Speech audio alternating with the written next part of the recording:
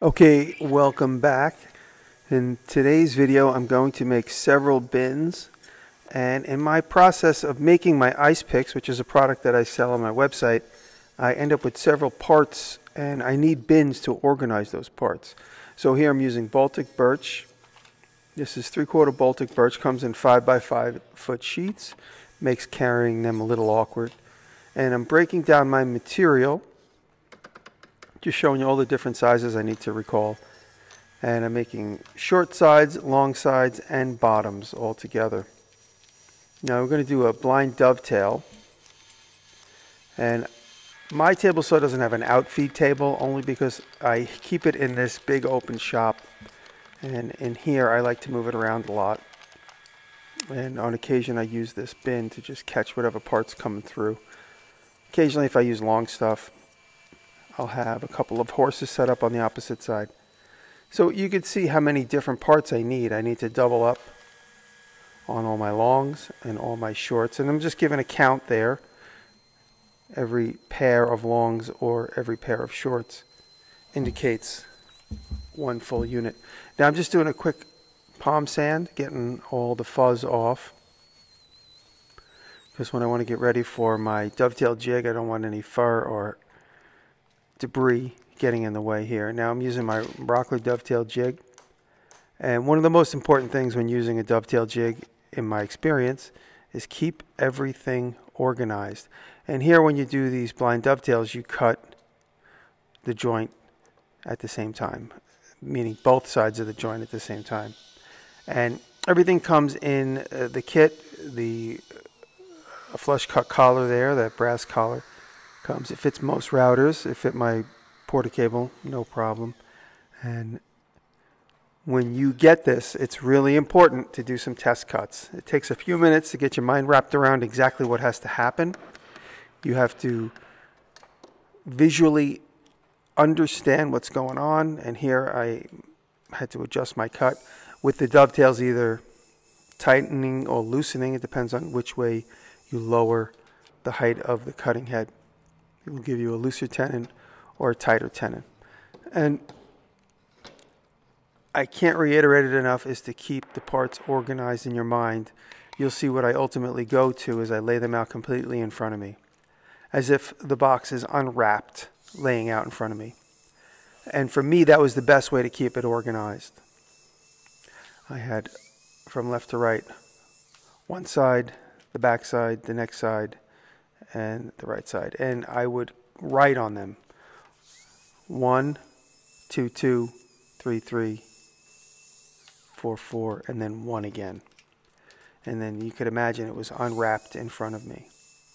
And it was the best way for me to keep it organized. It took me a few minutes to get that system going. And thank you, my friends over at Typon. And here I'm able to make my first couple of boxes, again, just before I was able to get my fully organized system down. And I like this dark Typon.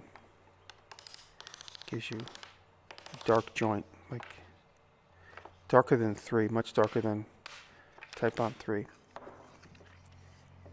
Just inspecting my first one. You can see actually I have a couple done already. I did a few off camera. And now this is where I developed that system that I described, where it's laid out in front of me. And I make a bunch and then I put them together, and then I make a bunch and then I put them together.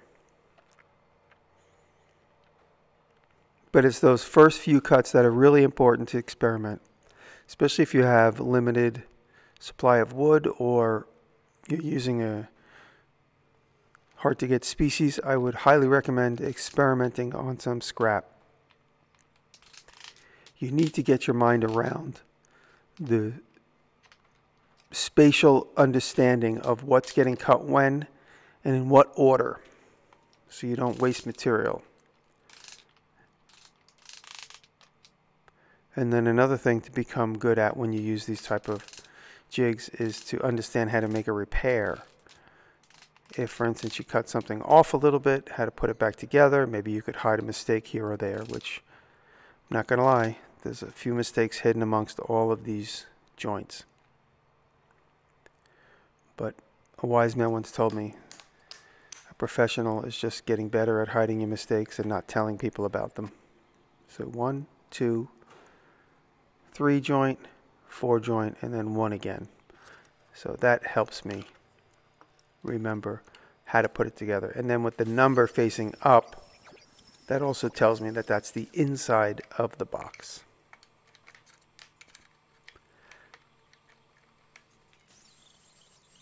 And by keeping them numbered, it helps in knowing what I have to put back in the pile and what I have to flip over and what I have to grab and what I have to put back and so on and so on.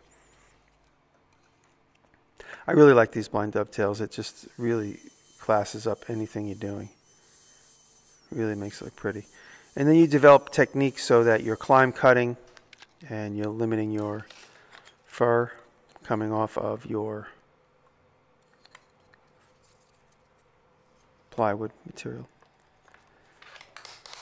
And looking back at this edit, it seems like I've folded time back on itself a few times here, because it seems like that pile's not getting any smaller, and neither is the pile of boxes.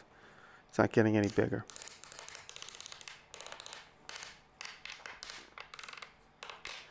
But I wanted to make a bunch of shop bins that were sturdy and look good, because I need to keep these around for a long time. You'll see by the end of the video just how much weight these actually have to hold. Full of ice picks, each bin holds about 40 pounds worth of brass. And here I'm sanding, but if you notice I did a little trick there with my squeeze clamp. I put a loop in the palm sander cord, so I never had to turn the palm sander off, because I had to make so many moves, let go, and then keep making moves in my vise. And having to turn the palm sander on and off so many times is really distracting and time consuming for it to wind down, so you could actually put it down instead of it jumping away. So I just let it hang in space while it was running. Now here are all my boxes. I did have to go back and fill a couple of little spots, but not a lot. Honestly, not a lot. And then I have to make the bottoms. And I do a curious thing with the bottom. I just inset it just a little bit. I inset it just a little bit, but then I put a bevel on, say, what is half of 3/4? 3/8? So I have 3/8 nailed into the box, and then 3/8 gets this bevel on it. Now that's so that it could puzzle into the top of the open box below. So I'm making nesting boxes with a simple joinery. It's just a butt joint in there. Not the most elaborate, strongest joint in the world, and there with my little jig I'm able to throw some nails. And I didn't really want to get crazy with putting glue on everything, so I left the glue out, but I just put a lot of nails, and there you can see how those stack.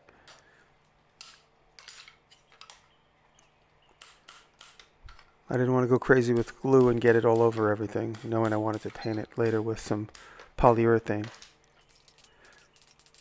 But having that little T-jig inside of the box helps me be able to see exactly where I need to be. And then working on the steel flat surface of the top of the table saw, knowing everything's going to line up nice. It's a bit tricky putting those 18 gauge brad nails in there, making sure you're landing where you want to. I have to admit I had to pull out a couple that went astray. I typically just break them off. They break right at the surface, and they usually stay below the surface. Now this is an interesting little jig. I didn't want to bore everybody with the CNC machine. And so here, I'm just cutting out what's going to become a template for the router jig using that brass collar. And I just cut it all the way through just to get rid of the entry mark on the bandsaw. So you cut in, cut your shape, and then cut it completely in half, and then glue both sides together, and you'll never see your cut line. It's really more for cosmetic than technical stuff. I actually had to fortify that joint a little bit because it broke in one of the cuts. So here you see I'm fully engulfing the side of the box, so I know that the placement is where it needs to be each time. If you'll notice, I glued some wood down the sides of that joint just to fortify it, because it did break after 1 or 2. And the good thing having the brass collar on your router is you're not going to wear out your jig. Brass collar allows the bit to work independently. It does not ever interact with, you don't have any moving parts against the router template. And this way you just get a nice little inset, flip the box, and the template being exactly the same size as the edge.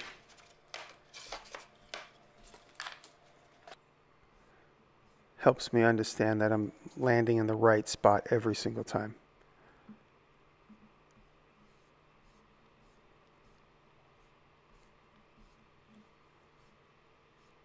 Yep.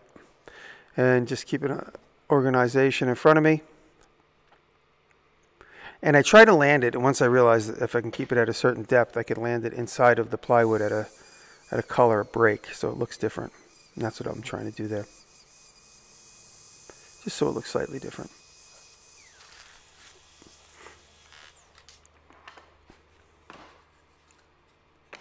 There you go. This is a fun one. Now my branding iron. I wanted to class them up a little bit with some branding because these boxes always live in the background of some of the shots that I'll be going forward with. And so here, with hot iron branding, it's really important to burn it a little bit, overburn it, and then palm sand it back. It really looks pretty. And I learned that at the Louisville Slugger factory of all places. Years ago I went on the tour of the Louisville Slugger factory, and when they burn the logo into the baseball bats, they look very similar to what that just looked like. Overburnt, hissed, and steamed out, and then they sand it, and it looks really perfect. And this is my Rockler sprayer, which has seen a number of jobs. You can see how beat up it is. Just putting some polyurethane on it. I put one layer, raise the grains, sand them, and then put another layer on. But this is really more just to protect it from handprints and grease, which it's going to be interacting with. So again, these are shop bins for my manufacturing process. These are not bins that are going to go to a customer or really ever going to be involved with the so-called public. These are just industry bins for me. And this sprayer works great. No compressor, low volume, just forced air. Never clogs. Always sprays well, but you got to keep it clean.